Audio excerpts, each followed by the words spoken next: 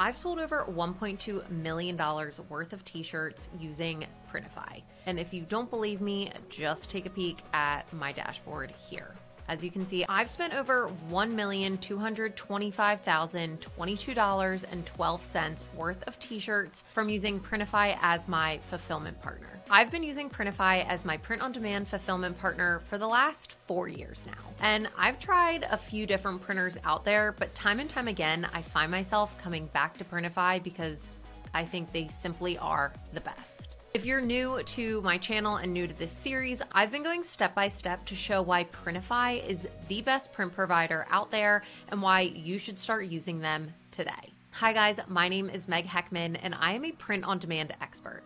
In fact, this past year, I have done over $1.1 million in revenue on my current brand. And in this video, I'm going step by step to show you how to fix issues with your orders on Printify. The idea of print on demand seems pretty simple. A customer will simply check out on your website or on your Etsy store, and that order then gets sent to Printify, where they will print, ship, and fulfill your order for you, and basically it magically arrives at your customer's doorsteps. But something that a lot of people don't go into great detail about is how do you fix issues with an order that you have on Printify? And so today we're gonna go into my current Printify dashboard and we're gonna go through some orders that have an issue and talk our way through how we are able to resolve these issues for our customers. Because the last thing that we want is an angry customer. So the first thing that you're going to wanna do is go to printify.com, log into your account, and you should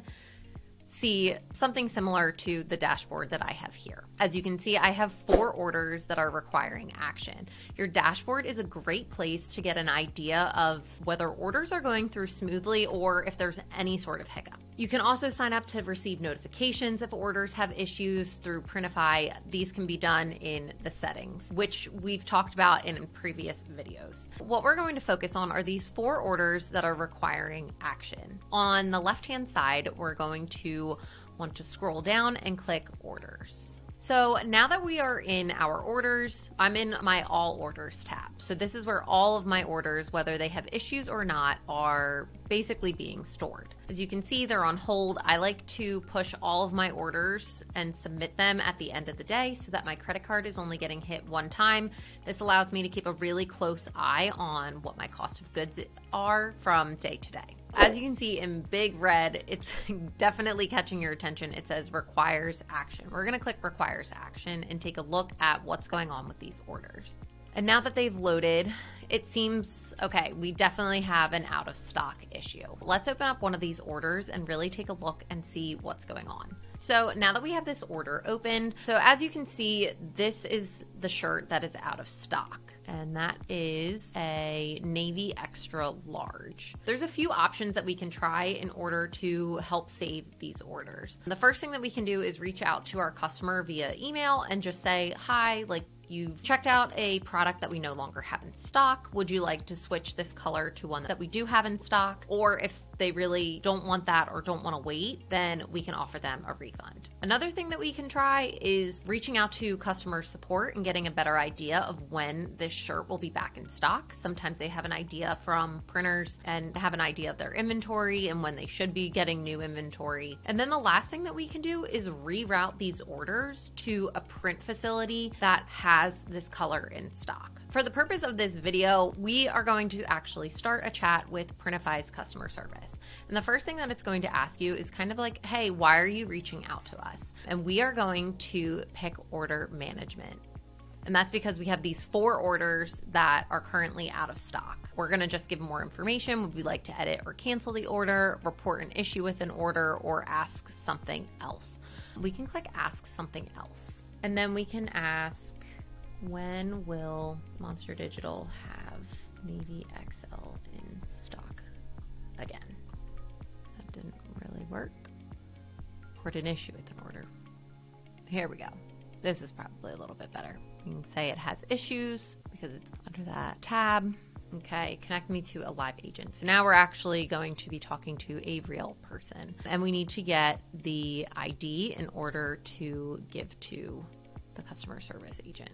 So I'm going to just minimize this screen for a second. And you're going to take this big long number here. We'll copy that, and then we are going to paste that order ID in the chat box. And now we just wait to be connected to an agent, which is always very quick. I do have to say, unless it's a busy time of year like during Q4, Printify's customer service is top notch. They get to you pretty much immediately and have always been super helpful. Okay, so let's re-ask our question again. So we'll see what their customer service has to say. Okay, and they responded back. Looks like we don't have a restock date on hand. They'll reach out to Monster Digital. SwiftPod actually has this in stock, which is wonderful. Okay, so basically asking, do I have to manually do this, or when I click submit on this order, should it automatically be rerouted to SwiftPod? Now, I have it set up for automatic reroute based off of rules. If it's more expensive than $2 to fulfill the order, Printify then won't automatically reroute it. This is just a safety net so that I'm not stuck with a big issue and having to pay even more money to get these orders fulfilled. Again, it's all about playing like this happy medium with keeping your customer happy, but also keeping it within our budget that we have set for our cost of goods. Because when it comes to print on demand, the margins are not huge. It's not like software where you can be doing 80, maybe 90% profit margin. For us, we prefer to be around 15 to 20%, but really anywhere between 10 to 20% is a good margin for us. Okay, after checking, it looks like the order should have been rerouted to another print provider. Okay, holding for another moment. And as you can see, there's also, we can click alternative options on this order to get a better idea of some of the other options that are out there. They're checking with a global network of print providers, Danona Tea, Textile Druck, Print Clever. So we definitely don't want to be rerouting this to an international order or to an international provider, because then it would take even longer for those orders to get to those customers. So they got back to us and said, we will probably have to do this manually. If the order rerouting worked, the system would have found an alternative print provider, and the order would have gone straight into production without being put on hold. So that may be because of the fact I submit all of my orders at the end of the day. So what we can actually do is try submitting this order and see what happens and see if it automatically reroutes to SwiftPod. So we'll click submit. Okay, so it's currently out of the requires action, sending to production. This is the order that we just sent, and it's gone. It went away, so the order definitely is either in production or going into production. But this is kind of the typical steps that I'll take if I am having any issues with orders. Other issues that tend to pop up from time to time are issues with shipping addresses. So if customers put in their address incorrectly, or Printify's software isn't able to find the address that the customer wrote in. Printify does use a third-party address like locating software, and it's not always perfect. So when that happens, we typically will reach out to the customer and basically just ask them to clarify their address. A lot of times this can happen with international orders. We definitely see that time and time again with fulfilling worldwide, not as much with US kind of traffic.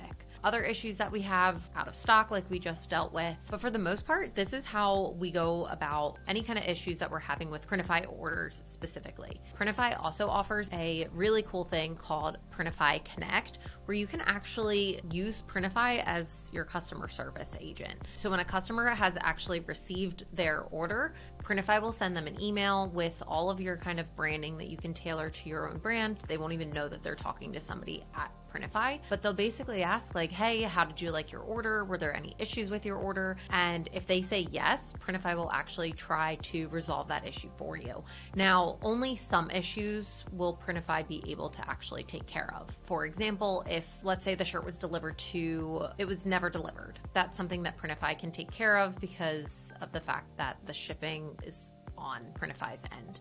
Another issue that we can run into is if they sent the wrong shirt, so either the wrong color or the wrong print was printed on the shirt, Printify would then either allow them to have a refund of their order, or we could actually reprint the order and make sure that we're shipping them a brand new shirt with the correct print or size or color that they actually ordered. Printify, again, can't cover every single customer service issue that you have, but this can definitely take a large chunk of the customer service burden that is put on our shoulders as print-on-demand sellers. Personally, I have not used Printify Connect just because I have a customer service agent that covers all of my print-on-demand customer service needs. But if you're just starting out, this can be a great way to really dive into the business and not have to focus as much on the customer service side of things than if you are somebody who is a little more seasoned and you're used to handling these types of issues. If you enjoyed this video and you're looking for more information on how to get started with either Printify or in print on demand, then click the link in the description below and join my free SKOOL community where I go step by step and show you